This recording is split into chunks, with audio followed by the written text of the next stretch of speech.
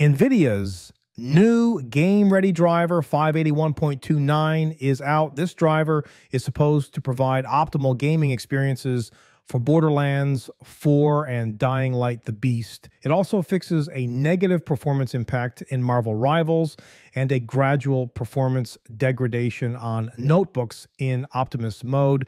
That fix was missing from driver 581.15. You can also find a new profile for Grand Theft Auto 5 Enhanced.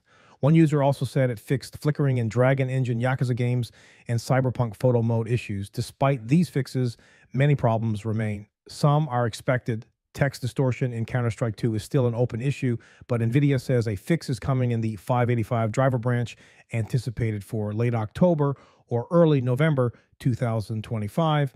Other issues contradict the fixes.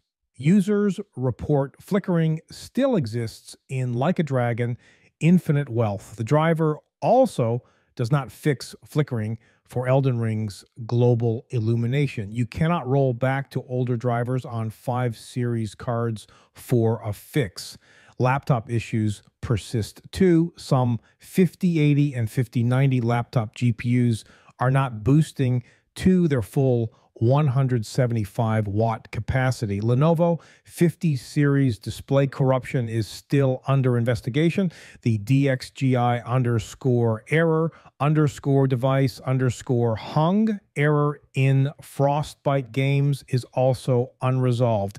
My apologies for cutting off the video, but this is just a short part of the full-length video, which is available on my channel. If you're interested, please visit my YouTube channel for the full video. Thank you for watching, and I look forward to seeing you in the next one.